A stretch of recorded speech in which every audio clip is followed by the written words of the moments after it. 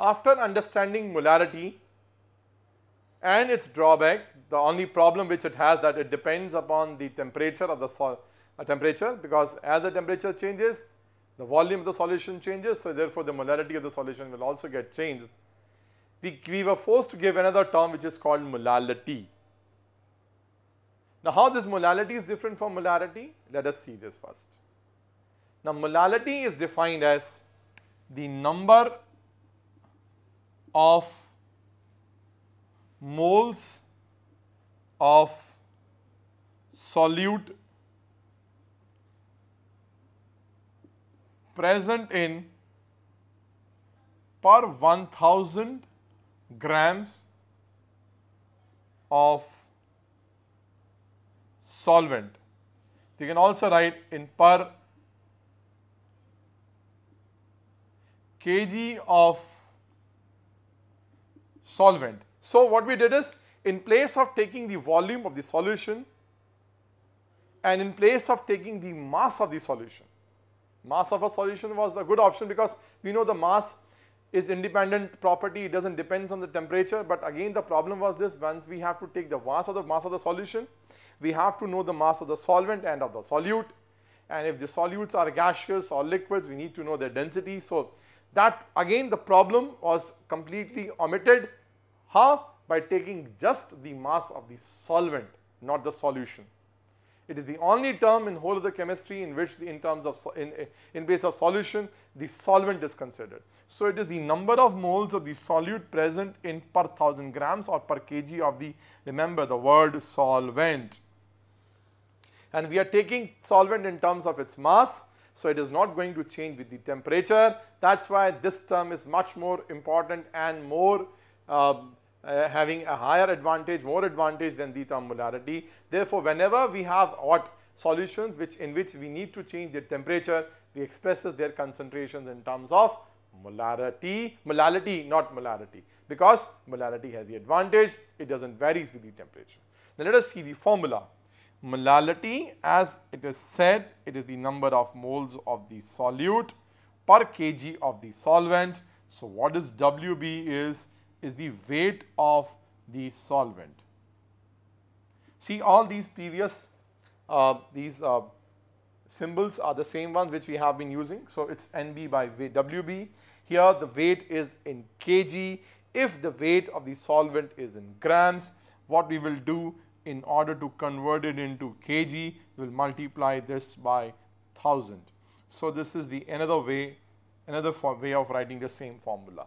In this case, the weight of the solvent is in grams. Then we know how to expand or how to find out the number of moles of the solute.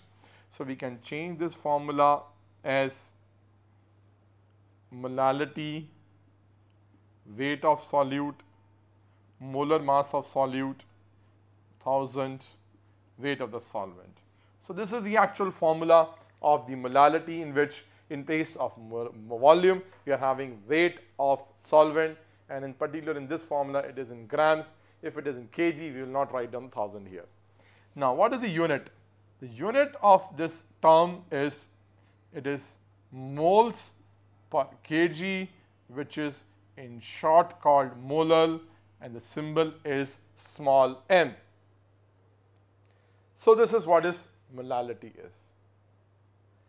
Now, let us see in numericals how they are used. Let us see a numerical how the molality and molarity are determined for a solution. The numerical is find the molarity and molality of a urea aqueous solution having 18 grams of it in 100 ml volume. Density of the solution is 1.08 gram per cc. So, from here it is very clear that the weight of the solute is 18 grams. Your solute is urea, which is NH2, CONH2. So, its molar mass is 60 grams per mole, and its volume is 100 ml.